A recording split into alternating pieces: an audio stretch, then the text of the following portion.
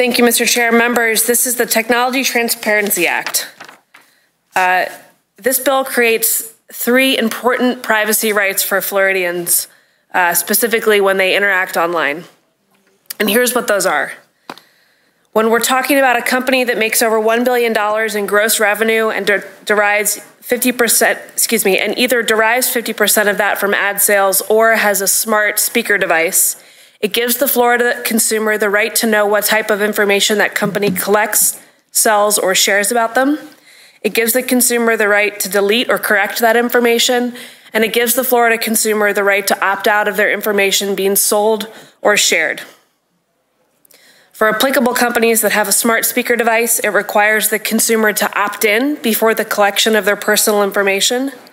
And for applicable companies that operate search engines, it requires transparency about how search results are prioritized.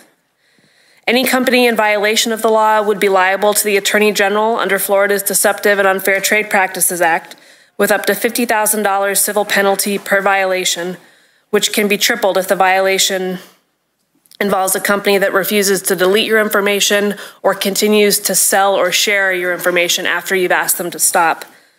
The Attorney General may grant a 50-day cure period unless the violation involves a child under the age of 18, and this bill does not establish a private right of action.